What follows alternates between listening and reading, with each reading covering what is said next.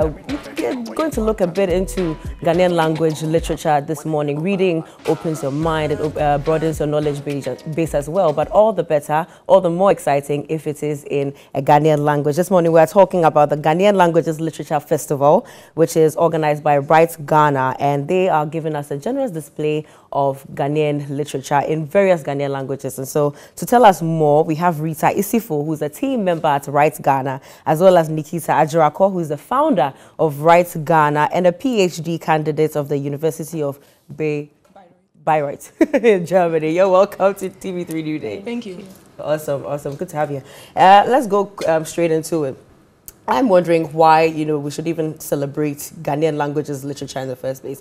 I realized that back in, school, we had a lot of, Ghanaian languages we would learn Ghanaian literature during, the Ghanaian language class, so Ghana Tree and all of that. That's when we would read these books. But why, again, do we need to have a festival for it? The issue with us now is that a lot of the times when we get older, there isn't so much access to text in Ghanaian languages, particularly with literature. So poetry, prose, novels, there's not so much that exists for us. So Ghanaian languages, a lot of times in Ghana, is restricted to either translations of the Bible from English or as a sort of educational tool for people learning them. Yeah. And for us, we thought that it's very important for us to be able to create a platform for there to be access to these literature, especially because you can find English language text everywhere, but you cannot get literature in Ghanaian languages so easily available in libraries or in bookshops or even in the markets. Yeah, okay. And Rita, do we have even more authors actually writing in Ghanaian languages, aside those that we see in our schools? Oh, we do have some, but when it comes to publicity, it's very limited. So it's so how do they spread the books then? When you go to the publishing houses, I know that Ghana Writers Association, we have some Ghanaian authors who they publish their books and make it known to Ghanaians. So it's one way that we get to know about their books. Oh, okay. And Nikita, let's talk a bit more about the festival. What exactly is the focus?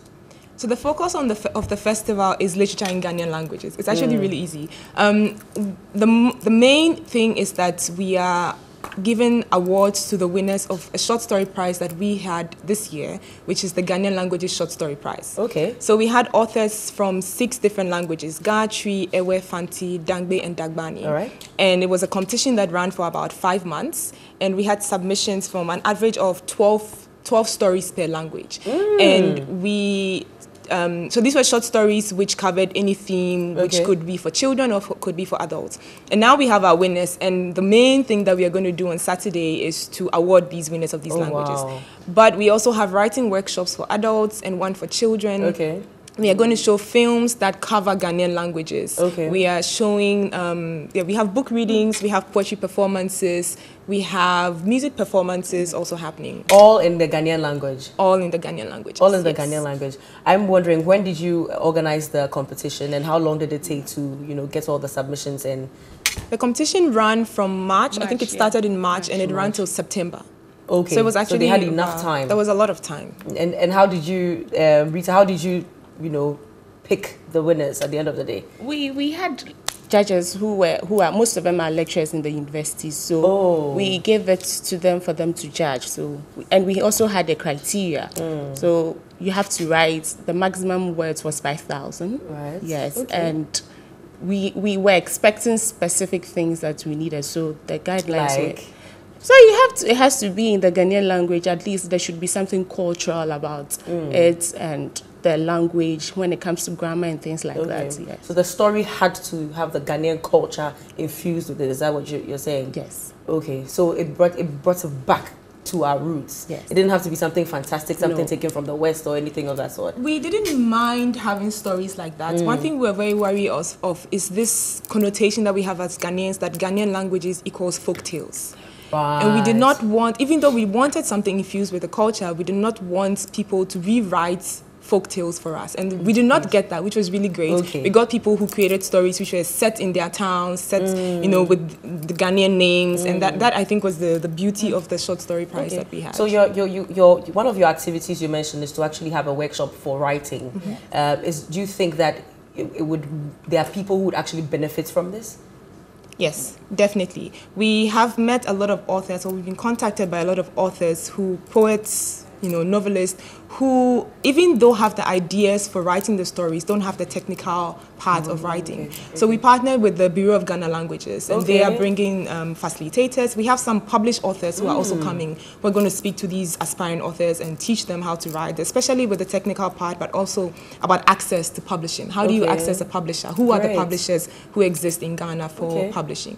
Okay, that's actually a good one, because I know of some people who, they've been writing for years, but how to go about it and to actually make some money off of that has been a problem for them. So when is this happening again? 7th December, this 7th Saturday. Oh, okay. Yeah. 7th December, where? At Gothe Institute, Cantonment. Okay. Cantonment. Yes. Gothe Institute. Yes. Okay. What time?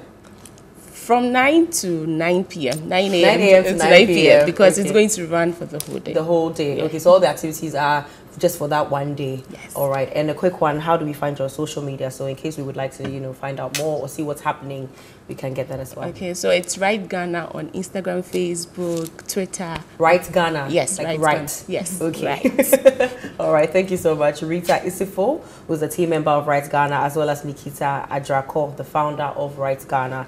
They're organizing the Ghanaian Languages Literature Festival, which is happening this Saturday at the Gothe Institute, and that is exciting. So if you're interested in writing poetry, whatever it is, come by and see what it is.